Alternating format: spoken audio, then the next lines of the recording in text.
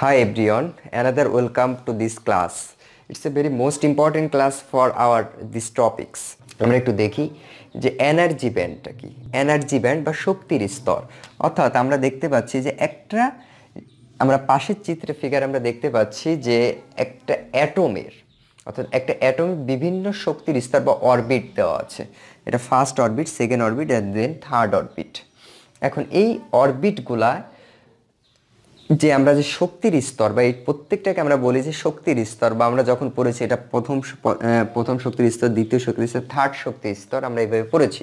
সেই শক্তির স্তরগুলোকে আমরা কিভাবে ব্যান্ড আকারে বা গ্রাফে দেখাইতে পারি সেটাই হচ্ছে আমাদের energy band. Energy band the range of A energy process by electron in a solid known as energy band. তার মানে অর্থাৎ শক্তির স্তর যেগুলো সেগুলো হচ্ছে আমাদের এনার্জি ব্যান্ড। এখন আমরা আসি, যেমন প্রথম এনার্জি ব্যান্ড আর1 যেটা, সেটাকে আমরা সবথেকে নিচের দিকে, অর্থাৎ যেগুলো আস্তে আস্তে সবথেকে বেশি শক্তিশালী, এনার্জির সংখ্যা আমরা দেখতে পাচ্ছি যত উপরের দিকে যাচ্ছে এনার্জির মান কিন্তু তত বেশি বাড়তিছে, অর্থাৎ লাস্ট কক্ষপথের এনার্জি কিন্তু আরও বেশি। অর্থাৎ আমরা জানি যে এই নিচের কক্ষপথ থেকে উপরে কক্ষপথে যখন ইলেকট্রনগুলো জাম্প করতে চায় তখন অবশ্যই বেশি পরিমাণে শক্তি অ্যাসিভ করেই দেন যেতে হবে। তাহলে আর1 প্রথম শক্তির স্তর, দেন আর2 হচ্ছে দ্বিতীয় শক্তির স্তর, অ্যান্ড আর3 হচ্ছে তৃতীয় শক্তির স্তর। অর্থাৎ এনার্জির সংখ্যা দেখতে পাচ্ছি বাড়তিছে। তা আমরা এই যে থার্ড যে এনার্জি ব্যান্ড যেটাকে আমরা বলতেছিলাম এত সময়, সেই ভ্যালেন্স ইলেকট্রন যে ব্যান্ডে অবস্থান করে, সেই ভ্যালেন্স ইলেকট্রন যে ব্যান্ডে অবস্থান করে সেই ব্যান্ডকে আমরা বলতে পারি এইটাই ভ্যালেন্স ব্যান্ড। অর্থাৎ যদি একটা পরমাণুর অ্যাটমের যদি 3টা ব্যান্ড থাকে, তো লাস্ট যে ব্যান্ড সেটার নামই হচ্ছে ভ্যালেন্স ব্যান্ড। এখন এই valence band is convert to conduction band. এখন আমরা দেখি কিভাবে কন্ডাকশন ব্যান্ডে আমরা এটা কনভার্ট করতে পারি। আমরা দেখতে পাচ্ছি figure between valence band and conduction band. অর্থাৎ ভ্যালেন্স ব্যান্ড এবং কন্ডাকশন, আমাদের টার্গেট ছিল ভ্যালেন্স টু কন্ডাকশন কিভাবে যাব। সেই ভ্যালেন্স ব্যান্ড এবং কন্ডাকশন ব্যান্ডের মধ্যে আমাদের কিছু গ্রাফ আমরা যে একটু দেখি, যে এই যে ব্যান্ডটা, এই ব্যান্ডটার নাম হচ্ছে আমাদের, এইটার নাম যদি আমরা দিতে চাই, এটা সে আমাদের ভ্যালেন্স ব্যান্ড। আর এই যে ব্যান্ড, এটার নাম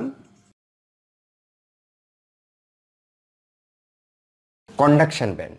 অর্থাৎ valence band and conduction band, অর্থাৎ এই ভ্যালেন্স ব্যান্ড এবং কন্ডাকশন ব্যান্ড এর মধ্যে একটা গ্যাপ আমরা দেখতে পাচ্ছি, যে গ্যাপটাকে আমরা বলতেছি যে ফরবিডেন এনার্জি গ্যাপ।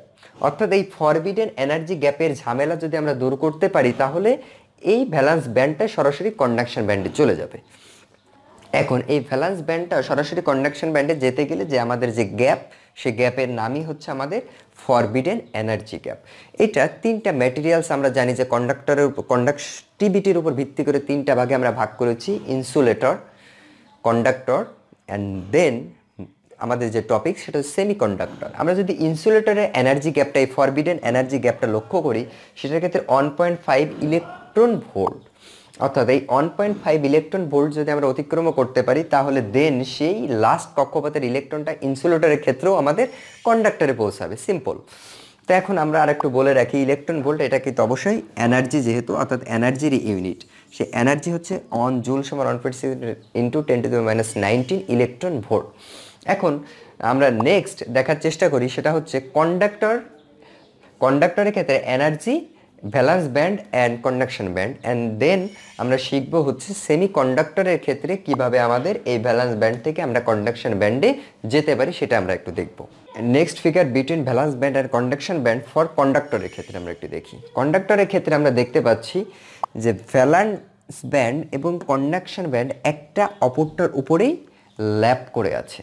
তার মানে এর কন্ডাক্টিভিটি যে অতিরিক্ত হাই সেটা আমরা এটা দেখে বুঝতে পারছি। অর্থাৎ সামান্য একটু হিট বা এনার্জি প্রডিউস হলেই সে সরাসরি এই ভ্যালেন্স ব্যান্ডটা সরাসরি কন্ডাক্টরে চলে যায়, অর্থাৎ কন্ডাক্টিভিটিতে চলে যায়। এই কারণে আমরা এই কন্ডাক্টিভিটিতে খুব ইজিলি যাই বিধায় এই জন্যই আমরা এইটাকে বিদ্যুৎ সুপরিবাহী বা কন্ডাক্টর বলে থাকি।